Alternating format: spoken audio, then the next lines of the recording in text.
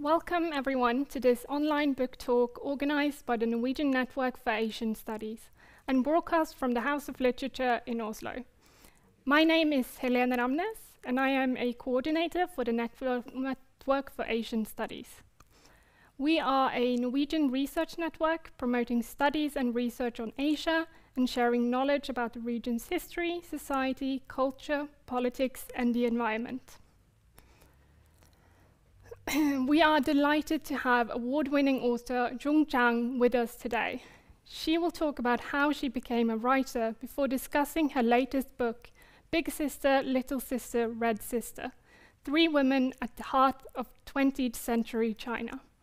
We also have Professor in China Studies at the University of Oslo, Mette Halskov Hansen, with us, and she will continue the conversation with Jung Chang about her book. Towards the end, we will have a short Q&A session, and we encourage all attendees to post their questions in the chat in the live stream. Without further delay, I will again wish you welcome and pass the word to Jung Chang and Mette. Thank you. Hello.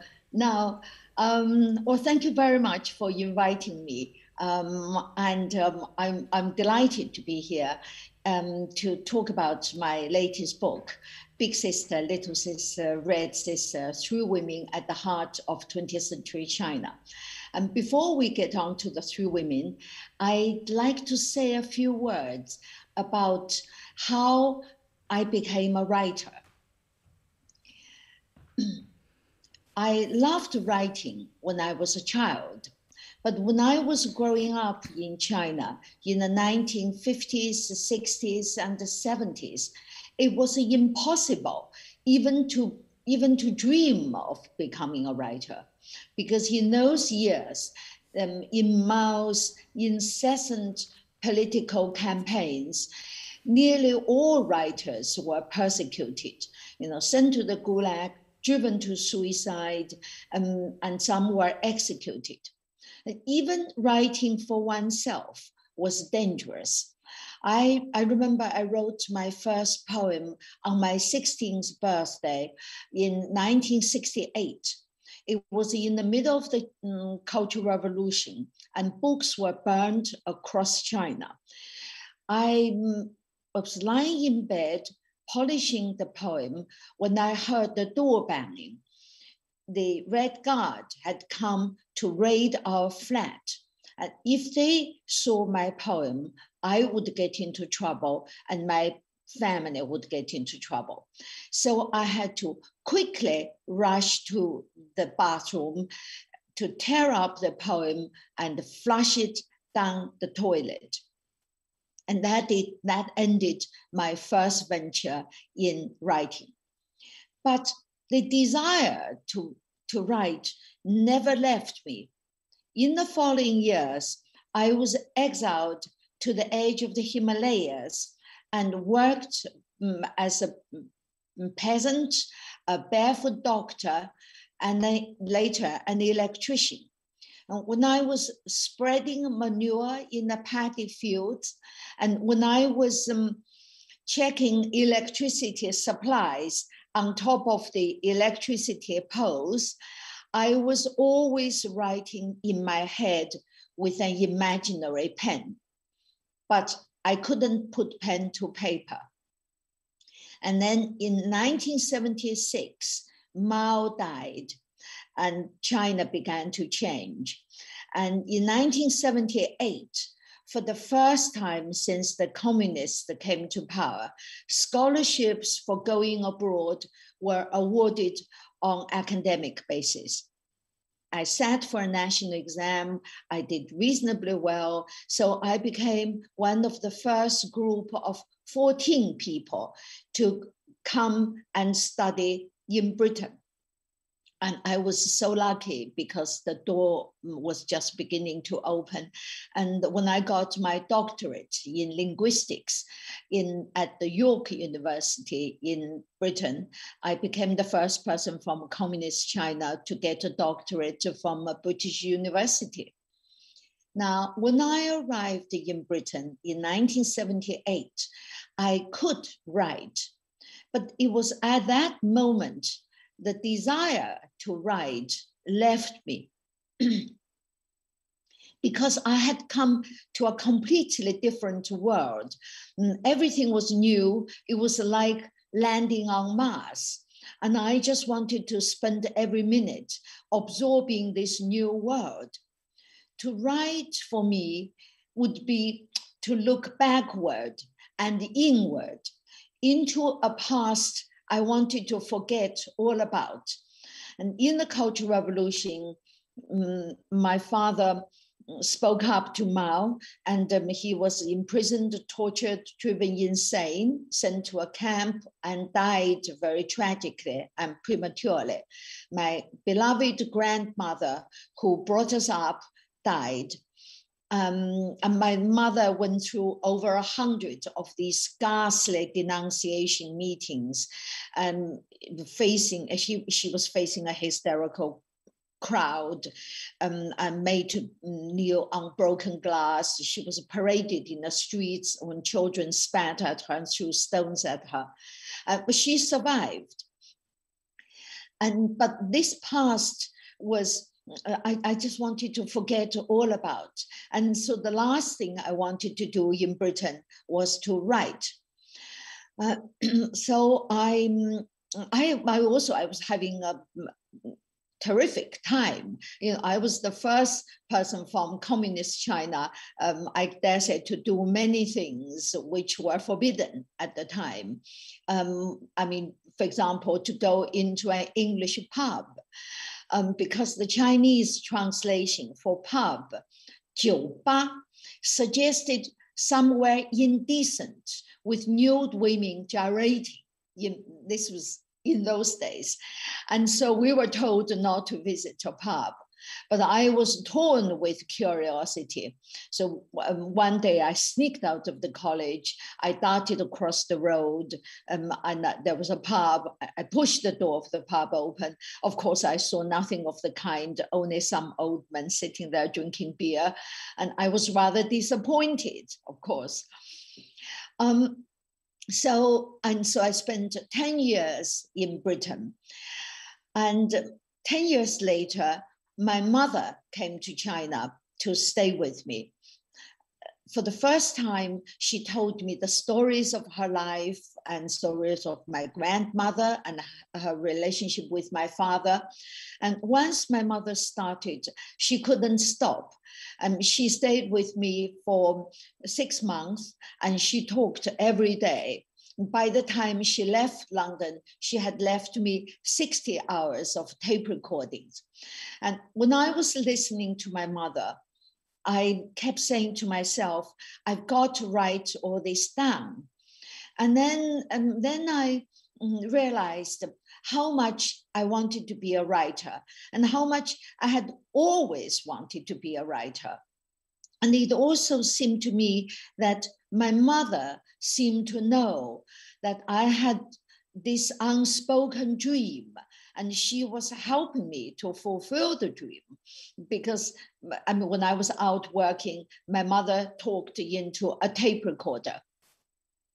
And so after my mother left, I sat down and transcribed her tapes, and I opened the door in my mind to my past.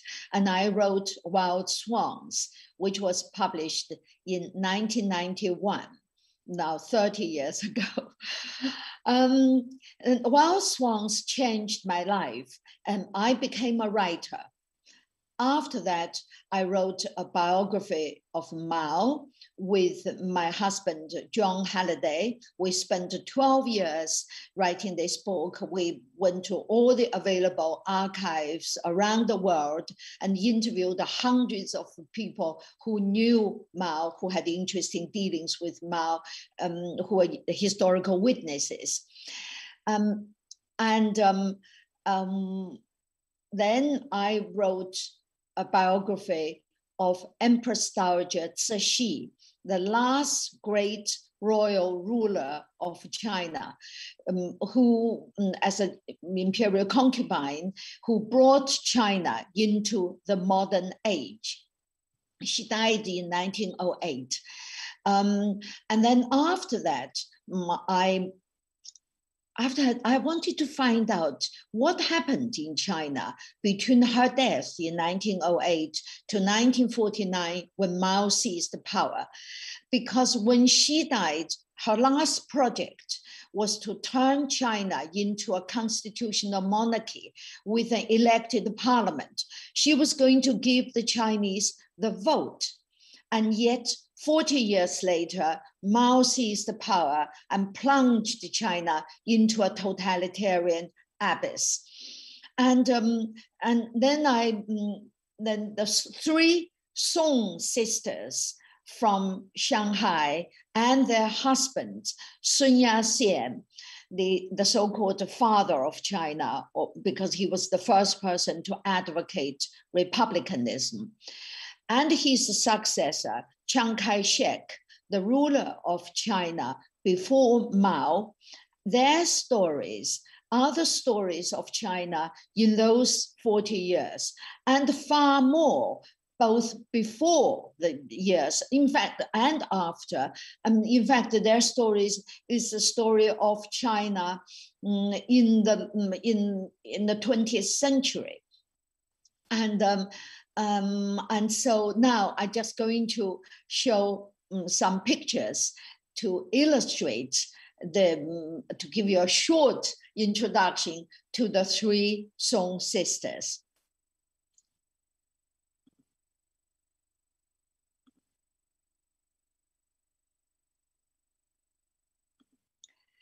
Okay, now this is the cover of the English language of the book. And the woman sitting in the middle is their mother, an extraordinary woman. Big sister Eileen standing to her right, and red sister Qingling standing to her left. And their mother, Ni Guizhen, came from the oldest Christian families in China. And in fact, a district in Shanghai is named after her family. And that's their father, Charlie Song. And Charlie also had an extraordinary life. He went to America in the late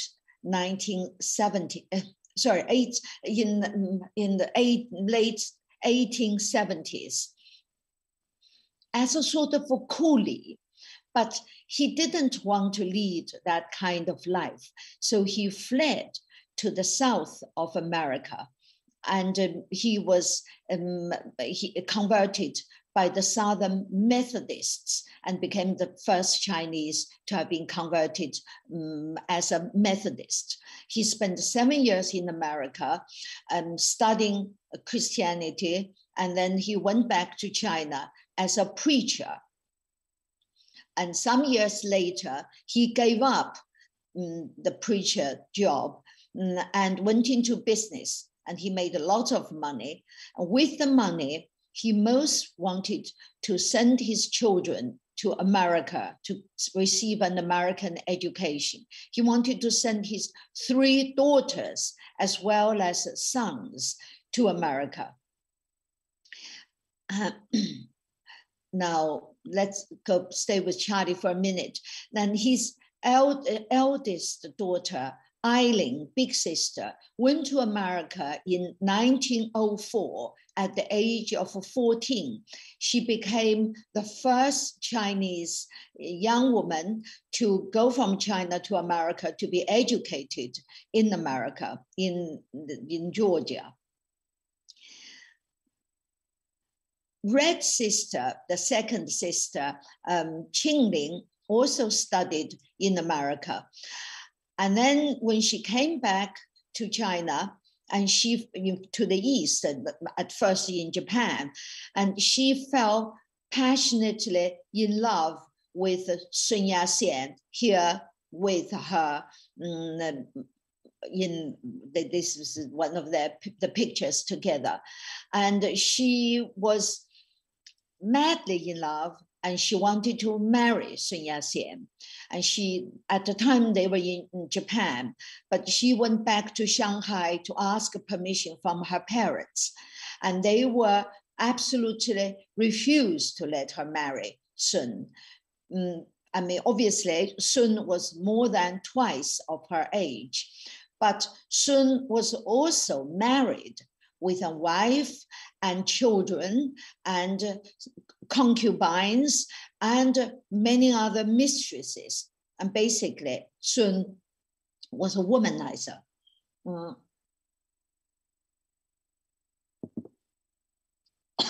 So their parents didn't want her to marry Sun Yat-sen, and they locked her up in her room. But she climbed out of the window and boarded a ship to go and marry Sun Yat-sen in Japan in 1915. Sorry. Now,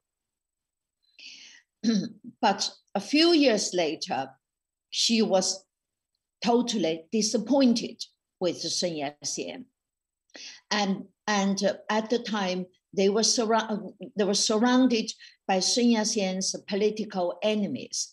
And she, very much in love, wanted to die for him. And she offered to stay behind to cover Sun's escape. So Sun Yat-sen fled. But what she didn't realize was that after he arrived in safety, he still didn't want her to leave. He wanted her to stay there to draw enemy fire and to encourage the enemy to escalate the fire into a war, a battle, a big battle, to give him an excuse to fire back and for his political goals. And so she nearly died, and she, during her own flight, several times she nearly died, and she suffered a miscarriage and was told she could never have children again. And she was heartbroken and totally disillusioned and fell out of love with Sun Yat-sen. But she didn't want to leave him. What she wanted to do was to do deals with him. And the deal she had in mind was to become a political figure in her own right. Because at the time, no political wives were allowed to be seen in public as a political figure, but she did. Now, this is her with Sun Yat-sen standing behind a desk in 1924 at the opening ceremony of the Wangpo Military Academy. Now, Sun Yat-sen's biggest dream was to become the president of a Republic China.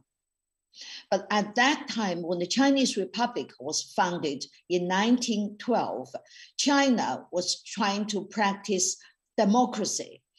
But Sun Yat-sen realized that he couldn't get the vote and he couldn't get the parliament to obey him. What he wanted was to give orders and be obeyed, but he realized the parliament wouldn't obey him. So he wanted to start a war to attack Beijing and overthrow the democratically elected parliament.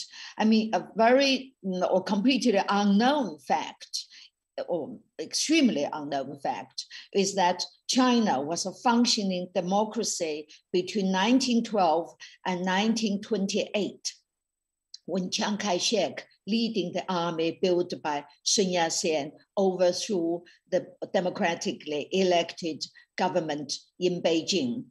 Now, Sun Yat-sen couldn't get the West to support his dream. And so he turned to Soviet Russia. So Soviet Russia then built him an army, supplied him with arms and lots of money, and built this Wangpo Military Academy. And Chiang Kai-shek, here to the right of Sun Yat-sen, was the head of the military academy. He led Sun Yat-sen's army. Chiang Kai-shek at the time pretended he was pro-Russia and he was pro-communism, but in fact, he was totally against communism. So after Sun Yat-sen died in 1925, Chiang Kai-shek split from the Russians and split from the Chinese communists. That was in 1927. And the three sisters were pictured together. And this was perhaps the last really happy picture, the three sisters taken together. And big sister Eileen sitting in the middle with little sister Mei Ling and standing behind her, and red sister Qingling in dark cheongshan also sitting behind her.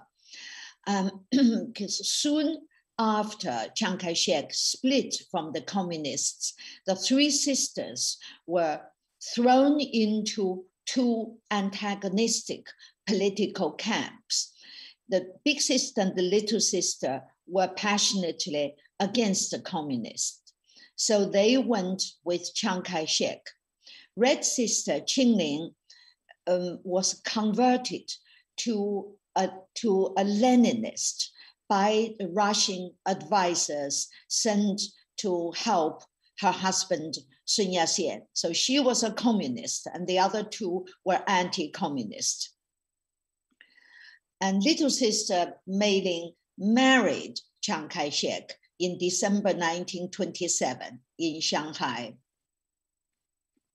And this is the couple on their honeymoon. But Mei Ling soon sank into a depression for 7 years.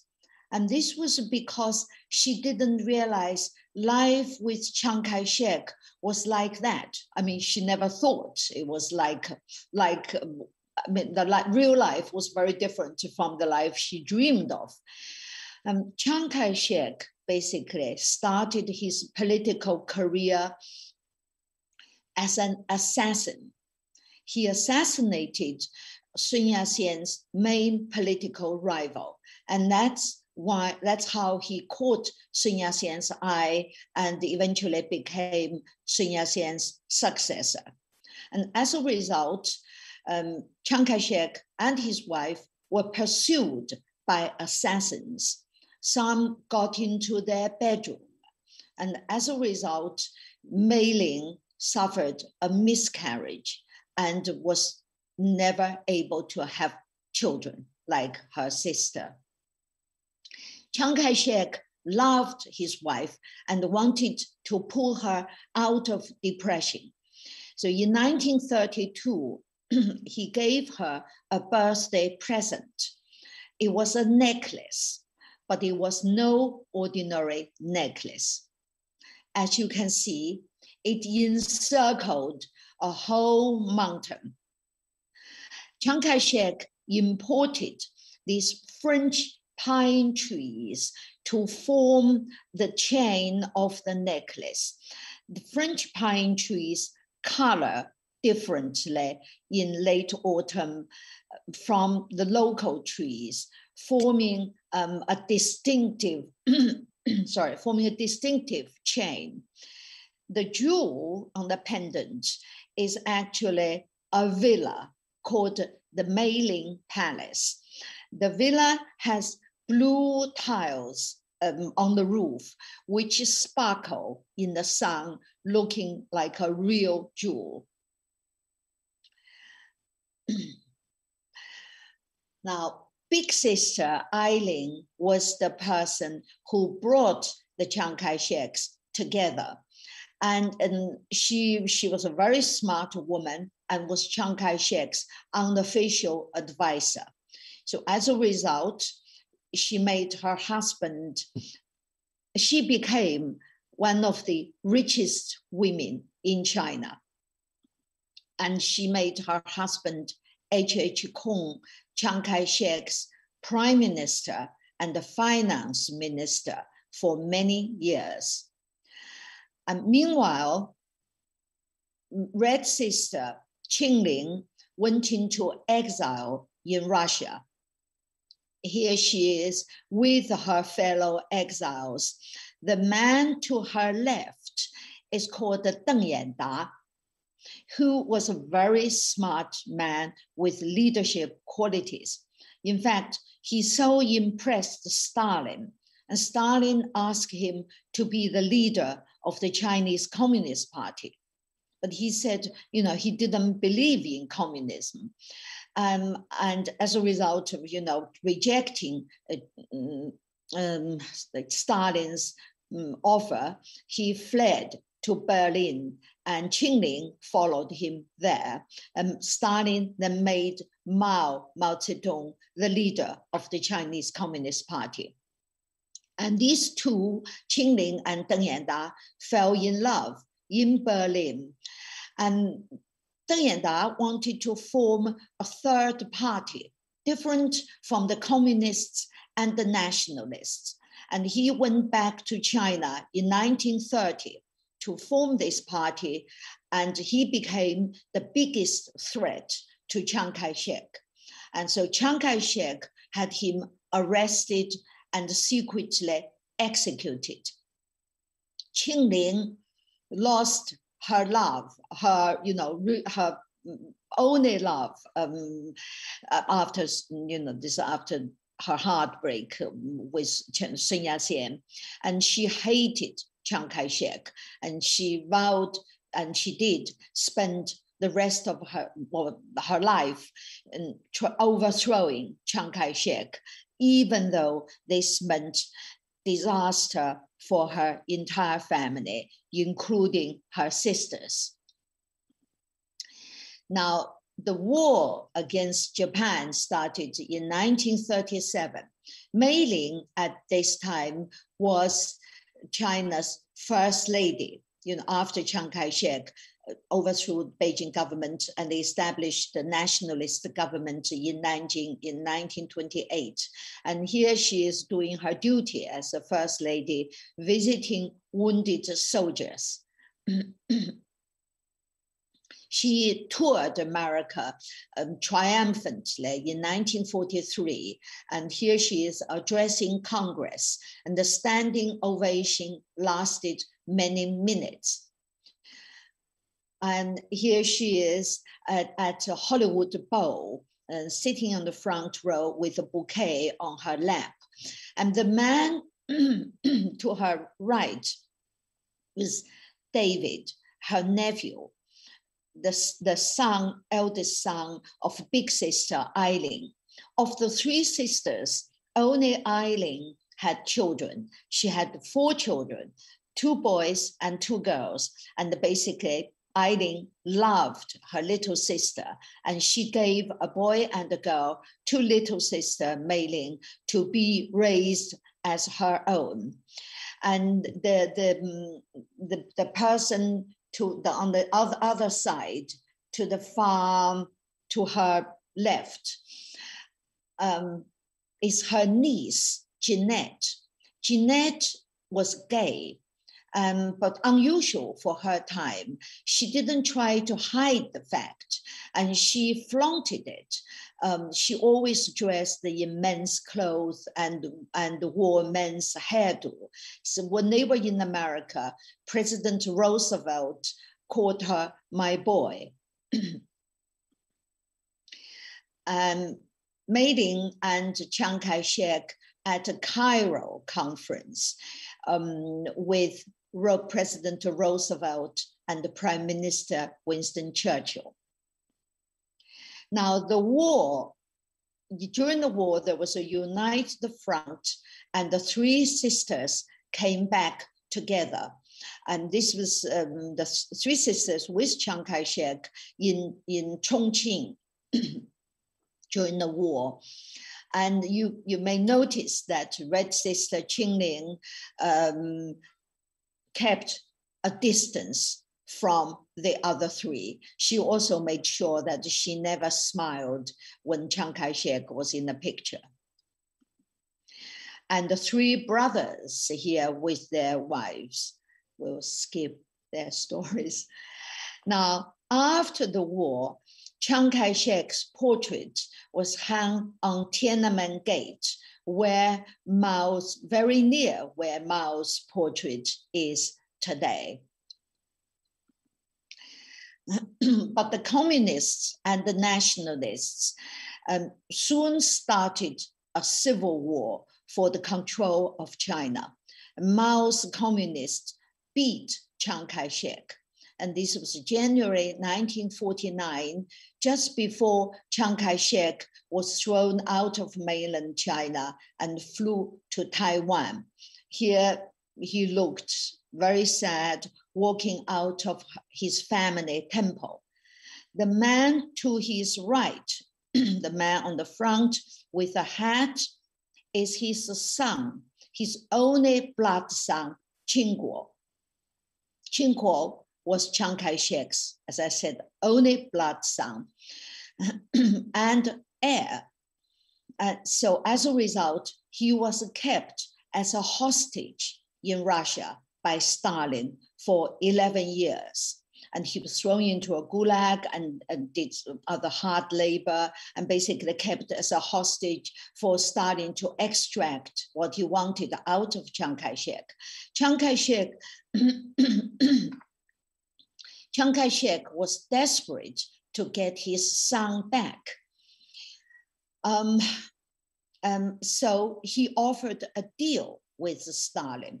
He traded the return of his son with the survival of the communists and the Red Army.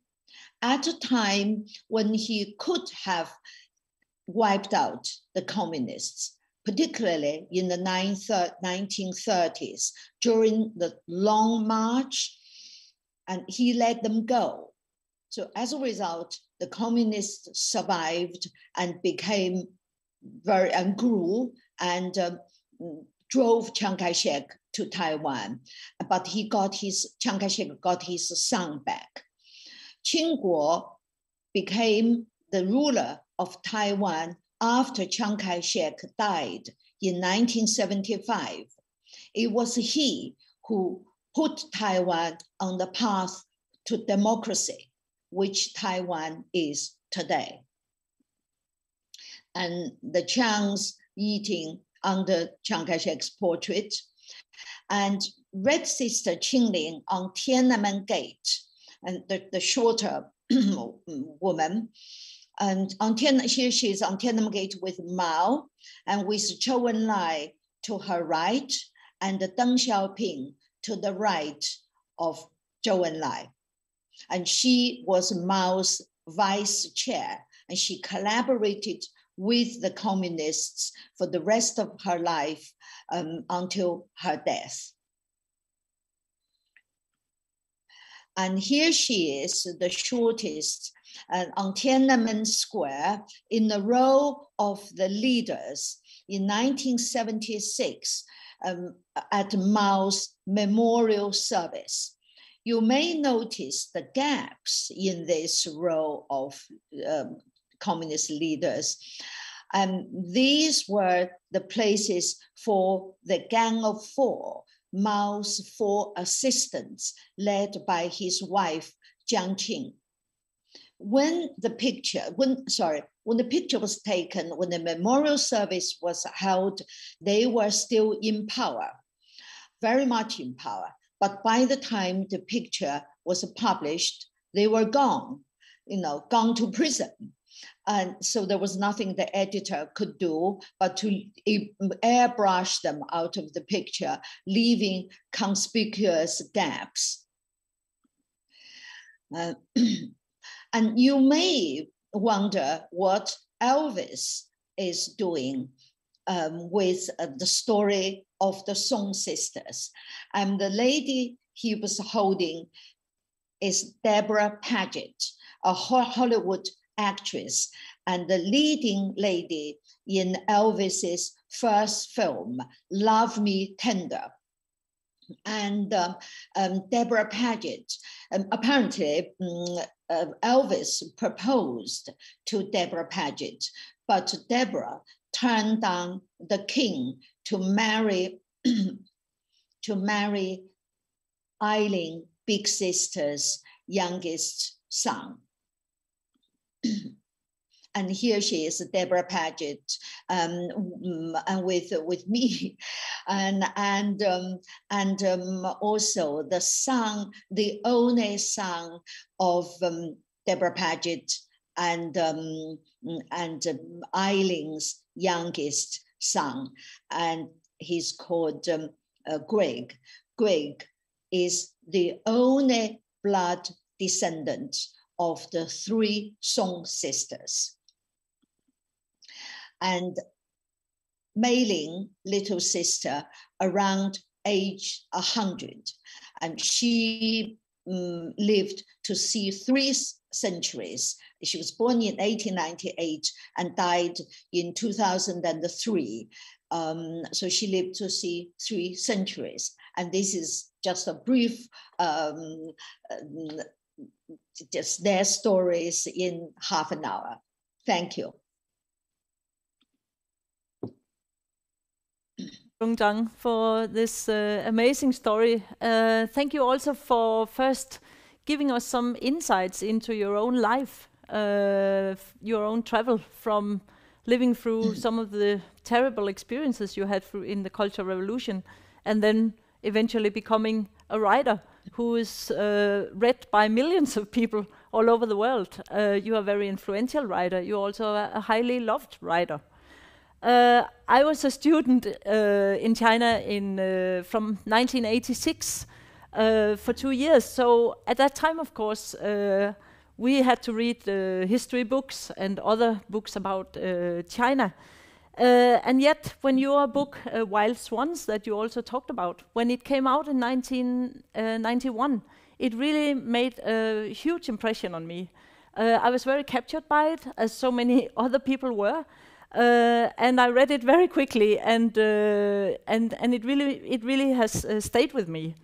And I think one of the reasons why it was so influential on me at that time, and has stayed with me, is really that you have this ability to connect these historical events with real people's lives, and especially the fact that you give these very lively and personal images of women who become not just victims of society and history, but agents.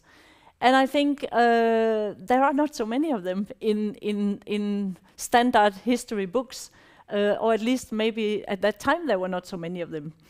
And I think also this recent book of yours that you have been presenting so lively to us now, I also think the individuals really stand out. Both the sisters, who are undoubtedly the 3 most famous sisters in Chinese history, but also some of the other historical figures, Sun Yat-sen, Chiang Kai-shek, they suddenly have real lives. They have feelings and thoughts. Many of them are maybe not so familiar to most of us, but some of them are, and they come out as real human beings. So I was thinking about this style in which you write. I guess it's biography, it's history, but I also wonder, is there also a level of fiction in it? It seems to me to be able to write in this way, you need to mobilize somehow your own experience, your own emotions, and project them into these people. But I don't know how you see it. Is it biography? Is it history? Is it also a high level of creativity and some elements of fiction in the way that you write? Well, there is no fiction. I mean, all my books start from Wild Swans to the 3 biographies, and there is absolutely no fiction in my books. My books are non-fiction. I think maybe one thing is I do very thorough research, if I may say this to myself. I love research. I love working in the archives. I love going through mountains of stuff, interviewing people to get to the bottom of things. I'm curious. I wanted to know what happened. I mean, the biography of Mao took my husband, John Halliday, and me, 2 people together, 12 years. And it's from that vast source different sources, and that we boil down to the book, the Mao biography. And similarly, I did research, 6 years of research and writing for the Empress Dowager. Just mountains of research. Then you will find really, as they say, life is a stranger. Truth is a stranger than fiction, words to the effect. With the three sisters, again, years of research, and this time the research took shorter time, and this was because there were many overlaps.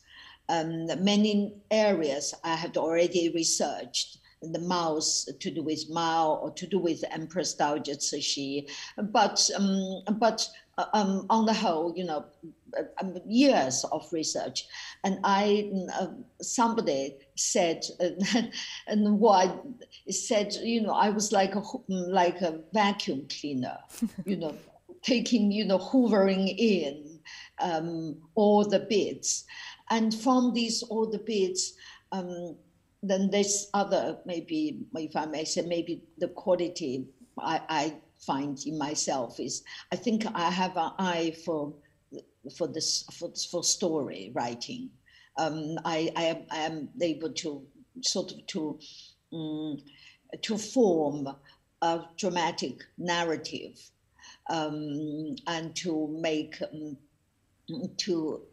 make it even look like it was like a fiction, but down to the color of the clothes, the style, whether somebody was smile or there was a frown, and all these had sources. So my original drafts, and every sentence has many notes. Yes. Now, of course, these notes are distilled, but they are there in the book, and in some cases, they are on the website for people to consult. Mm.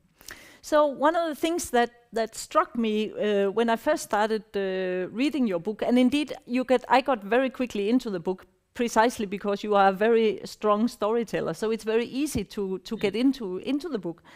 But one of the things that struck me, because I was now prepared when I opened the book to read about the three sisters, and then I found that in the beginning especially, the men, they take up a lot of space. Sun Yat-sen, Charlie Sung, Chiang Kai-shek, Zhang Xueliang, then afterwards comes Stalin, Mao. I mean, the men are important in the book. And there's nothing wrong with that at all. And I guess for those of us who have read a lot of academic books about China, we are sort of, they are basically inhabited by men. And then a few wicked and evil-minded women, like, for instance, Dowager Cixi is sometimes presented like that. And it's sort of understandable. But I was still wondering if you found the need to start out framing the story of the sisters towards these men, or if there was another thought behind, especially the first, I don't remember, it's 4 or 5 chapters, if there's another thought behind this very strong presence of the men. Well, first of all, the three sisters did not change history. And the history, China's history was like that. Actually, thanks to start with modern China, thanks to Empress Dowager Cixi, she was a woman, but even she had to rule behind the throne in the name of her son and an adopted son. And at her time, and the three sisters' time, then Sun Yat-sen was the most important man. He decided on which way China went, which is not towards democracy, but towards dictatorship. And Chiang Kai-shek was the first dictator of China. So because of the importance of history, as you mentioned, of my book and of my books, and the relationship between history and the characters of my books, it's inevitable. I have to give the emphasis to these men. And so I guess, another person could have written the book differently with the three sisters. I mean, but for me, because history, their stories are important to me, partly because of history, who they, the role they played in history. So I gave the men very important, prominent presence in my book. Now, there is also another reason, which is I started wanting to write a biography of Sun Yat-sen. So I'd already written the first chapter. And because after Mao and Empress Dowager Cixi, I had wanted to write another policy maker, a man who decided which way history went. And Sun Yat-sen was the obvious candidate. So I started research at Sun Yat-sen. I did a lot of research, and then I got bored with him, and I just thought, here is another man whose only purpose in life was power, and it was like another Mao, only he didn't get to rule China. And they were so single-minded, pursuing their goals, and their life became Sun Yat-sen's life, Mao's different. Yeah, Sun Yat-sen's life became quite one-dimensional, and so I felt I didn't want to devote another book to him. But during my research, the three sisters, whose biography I actually had resisted writing before. And that's another story.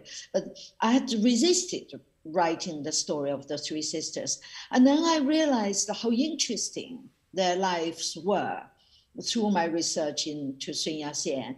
And then I realized, they were political figures, but they had other dimensions. They have loves, hates, heartbreaks, betrayal, close shaves with death, passionate love, everything. I mean, I then changed my mind and I switched the subject to the three sisters.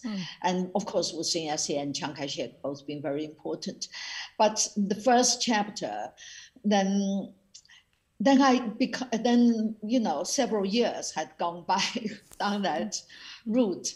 And so the first chapter, and then it became that of Sun Yat-sen. But it's also quite difficult because if I had written another way, make the three sisters in the first chapter, because their life was linked, their prominence was primarily because of Sun Yat-sen.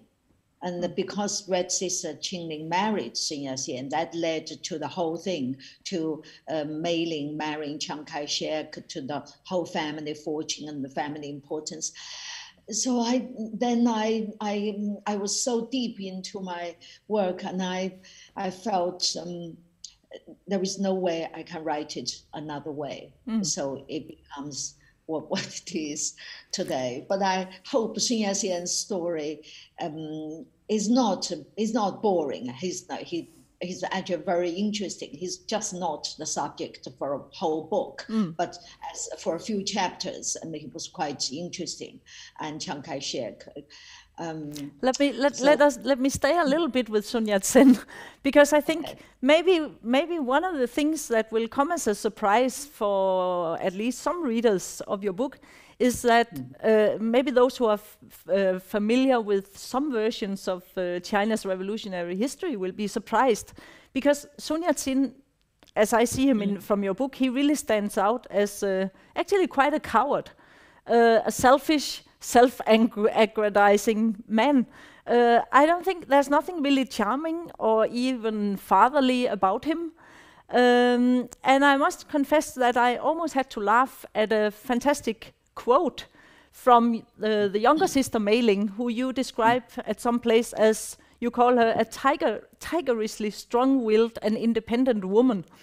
And she at some point, and this was in 1919, she said, and I now quote from what Mei Ling said, she said, "Do you know, I have noticed that the most successful men are usually not the ones with great powers of geniuses, but the ones who had such ultimate faith in their own selves that invariably they hypnotize others to that belief as well as themselves, unquote.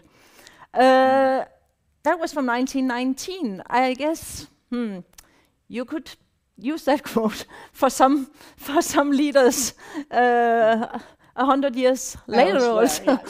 Yeah, yes. Is this also, do you agree with my link? Is this also how you see the main characters, many of the main male characters, Sun Yat-sen, Yuan Shikai, Chiang Kai-shek, Mao Zedong? No, I having studied Mao. Mao is not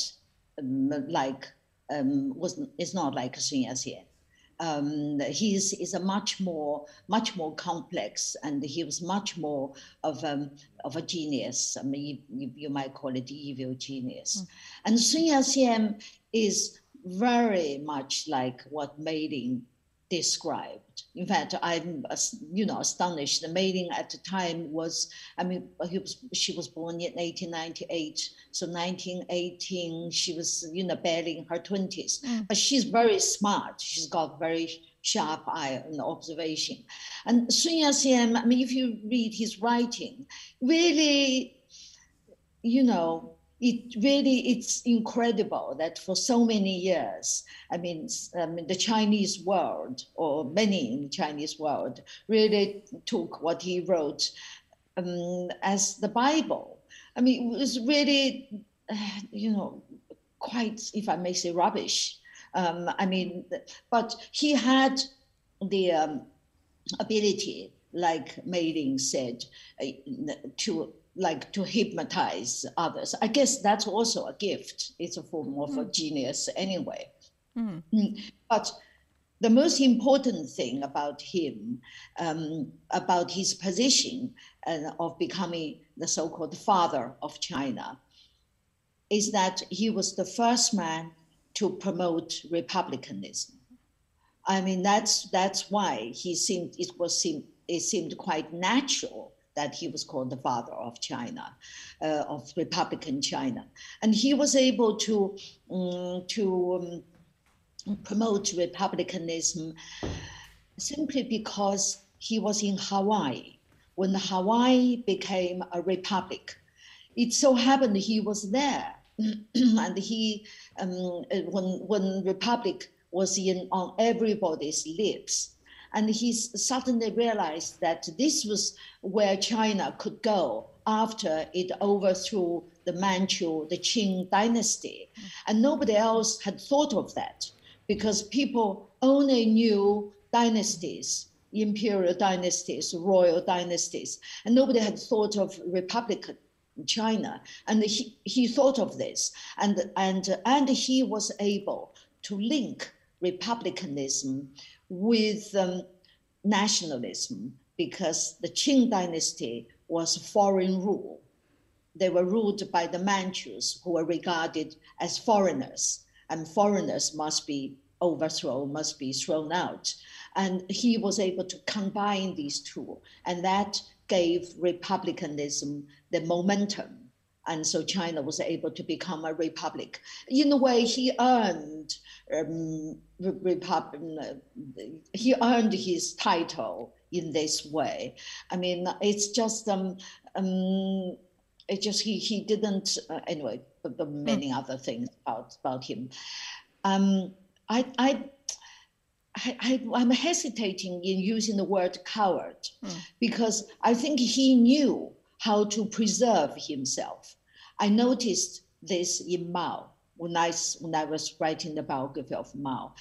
On the Long March, for example, in all the places Mao stayed, there was always an escape, a back window, a tunnel, something.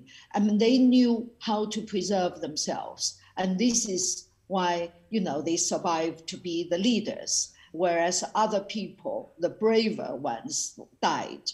It's not braver ones. The ones who were less good at preserving themselves died. And he was certainly, the other adjectives you used about him was certainly true. And the other people you mentioned, the Yuan Shikai, he was a very able man, Yuan Shikai. I think he's been maligned also for a century, even now. He was extremely able. So the Emperor's Dowager, he rose under the Empress Dowager. The Empress Dowager had a very good, big quality, which is her judgment. She could see who she could use for what. And so she used the Yuan Shikai as a major reformer. And this was observed by many foreigners who visited China at the time. So, I mean, there are many books, which is one reason the Western powers didn't want to support Sun Yat-sen to overthrow Yuan Shikai's Beijing government. Yuan Shikai was very, very able. And also, what we all knew, I mean, everybody who knows about China knows that Yuan Shikai tried to make himself an emperor. But most people don't know that Yuan Shikai renounced the project and returned China to the Republic. So he had the bottom line. He didn't want to wreck the country, become the emperor at whatever cost. He had some morality, some principles. And Chiang Kai-shek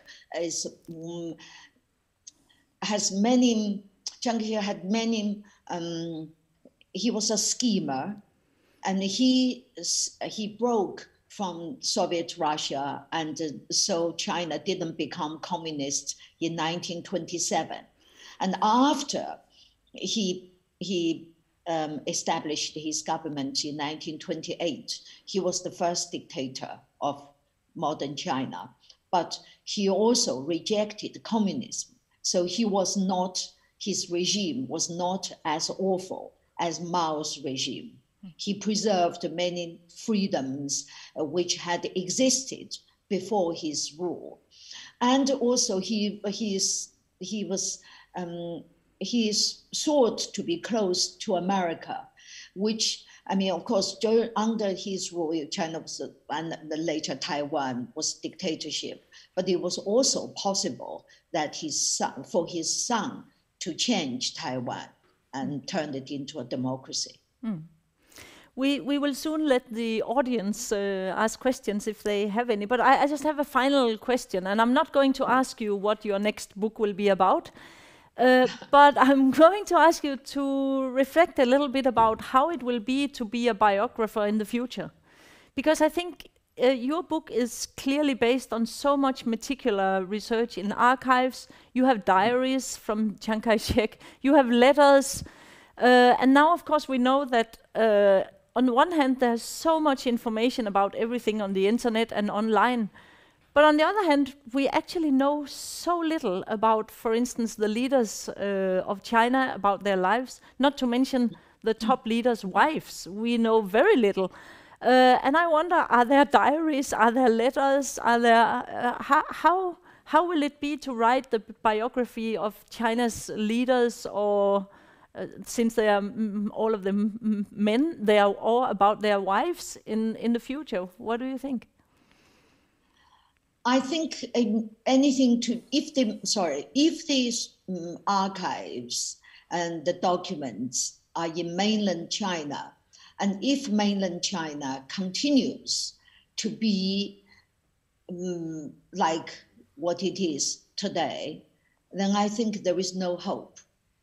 I mean, I was very, very lucky because in the 1990s, the main years when Jung and I were researching our Mao biography, we caught that window of opening because in Russia, Yeltsin opened the archives, which turned out to be a treasure trove.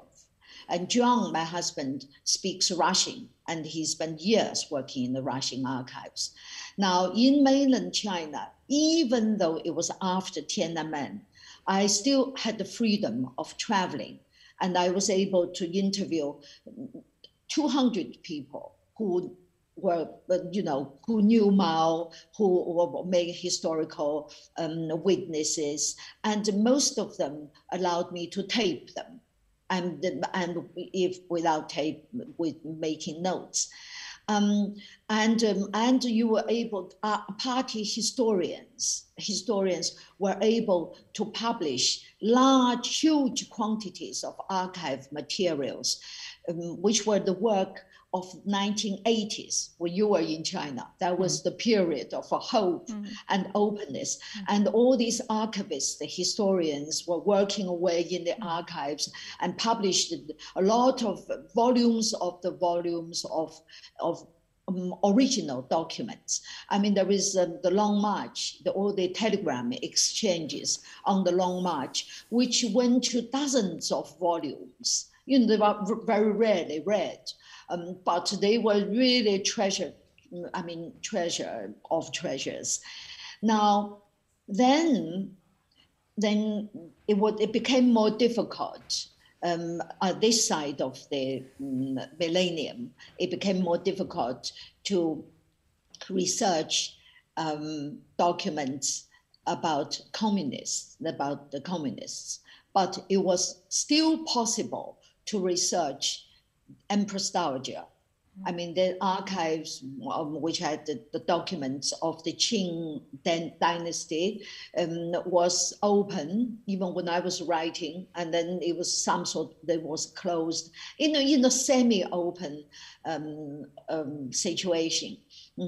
And historians, again, were publishing volumes of documents. Like there were 32 or was it, I can't remember exact the number, or 38, 39 volumes of Li Hongzhang's, all his writings. I mean, all the court documents were made public. Now, all that's not possible. Research, history, basically, is a dead end. It's no longer possible. I mean, I don't see any fresh documents or research coming from mainland China now. So, but if you're writing about people whose documents are in the US or in Taiwan, I mean, through the years, I can see how Taiwan developed from quite cagey, quite difficult to do research in, to very open and quite wonderful, which is wonderful for my last book, because a lot of the documents were in Taiwan. And of course, if they were in America, so it depends on who you are, right? I mean, in fact, I would like to see some people researching in those 16 years of democracy in China. I mean, the documents are mainly not in mainland China. But of course, in mainland China, there is one archive in Nanjing, which has huge quantities of documents of this period. But equally, there were documents in Taiwan, many documents in America, nobody has touched them a lot in case of many documents. So I think, I don't want to make people pessimistic. I think for aspiring historians, I mean, why not, right? I mean, this is a virgin territory. I mean, you could have great fun there. If you like this sort of thing, you can have the most exciting time. I mean, because everything, arguments you make is new. So that's quite possible. Thank you very much, Jung Chang. It was very interesting, very nice to talk to you. And I'll give the word to Helene, who is looking at the chat. Yes, thank you both very much. As there does not seem to be any further comments from the audience, so I would just like to invite you to give some final thoughts or share some final thoughts with us, Jung, if you would like. Me? Yes, just if you like. Yes. Well, I think Mette, you've asked very good questions. I mean, are different from the usual questions. So I think we covered a lot of ground. I mean, I'm happy. I think I'm very happy as it is, as the things go now. I'll say a few things though. I can tell you I could have gone on. I have many questions, but I just think this was about what we had time for. But I would also like to say that I really recommend people to read your book. And I think for students, for anybody who's interested in China, your books have also the strength of being very accessible. You can read them without having a lot of knowledge prior to the subject, but you can also read them even if you have a lot of knowledge prior to the subject. And of course, I also have to say that Wild Swans is still recommended as a very good book to read. So thank you a lot. Thank you very much. Yes. So thank you again to Jung and to Mette for a very insightful presentation and conversation. And thank you to the audience for joining us for this live stream. I would just like to give some quick information. The Network for Asian Studies is frequently organizing seminars and book talks. Our next seminar is scheduled for Thursday this week and focus on Nepal-India relations. If you are interested in our upcoming events, you can find more information on our website or on Facebook and Twitter at Asia-Nettverket. We hope to see you for our future events. And a final thank you to Jung and Mette, and I wish you all a very good evening. Thank you. Thank you. Thank you.